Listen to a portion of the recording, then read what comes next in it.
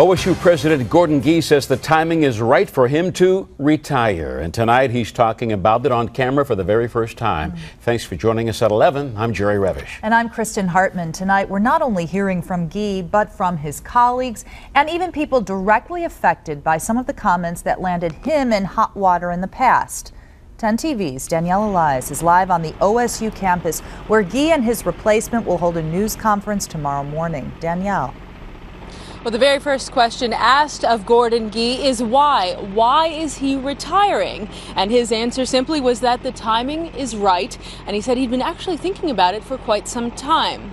And even today, as he was leaving his office, walking out the doors, he was cracking jokes even with the media. He told us he was not forced out and said he still loves the students and the university.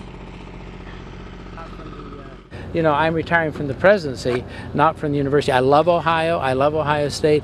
I'm scarlet and gray through and through, so I'm not leaving anywhere. You'll have me around for a long time.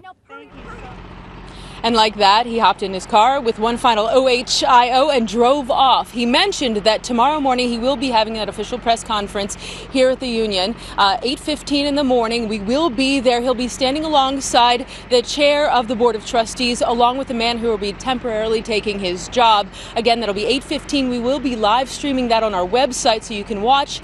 That's 10tv.com. Reporting live on the Ohio State University campus, Danielle Elias, 10 TV News. Danielle, thank you. And Gee left campus tonight and headed straight to a function at his home in Bexley. 10 TV's Jason Frazier was there as people showed up for the event and reacted to his retirement announcement. From 1990 on to do For the last 6 years, Gordon Gee supporters say he has transformed Ohio State into a world-class university. The way he dealt with students, the way he dealt with people, the way he cared, the way he was able to merge academics with business. What do you think his legacy will be? Oh, fundraising, without a question, and what he's done for research. Even those who weren't OSU alumni saw his impact. I'm a Penn Stater, and I've seen the progress the university's made academically, so he deserves a lot of credit. Tonight, hundreds of OSU employees, alumni, and community leaders gathered at Gee's residence. According to staffers, it was supposed to be a celebratory event, but as some walked by our cameras, they couldn't help but express their disappointment about Gee's retirement. Sad. He's one of the best things that's ever happened to this university, and it's tragic. Some guests believe that Gee may have been forced to retire because of several jokes some deemed to be inappropriate about Catholics. He tries to be funny, and he got caught in a couple bad situations. It's too late now. You know, he should have learned some time ago. But he didn't, and that's his, he's paying the price. As a community prepares to say goodbye to Gee, many see this as a new chapter in a life that has touched so many. Congratulations on your retirement.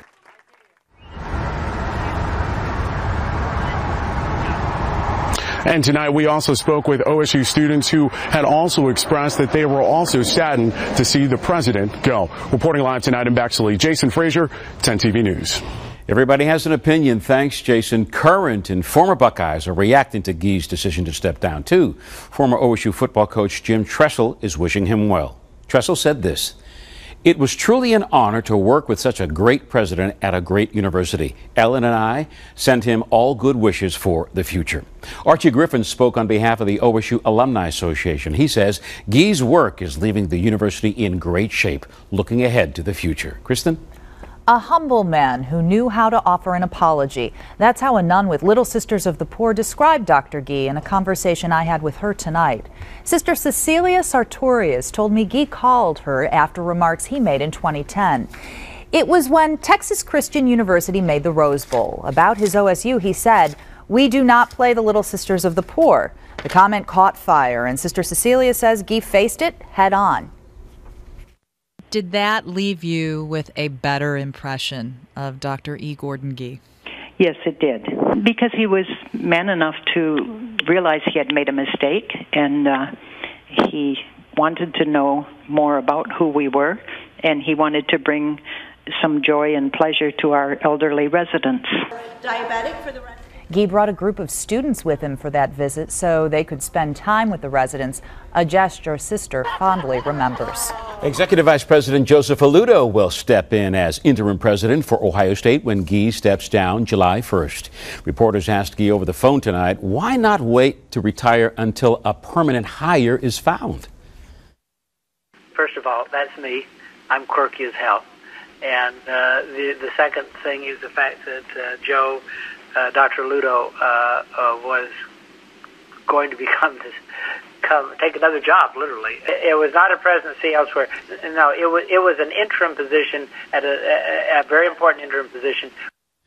Ludo had been talked about as the interim superintendent for the Columbus City School District, but the school board took no action.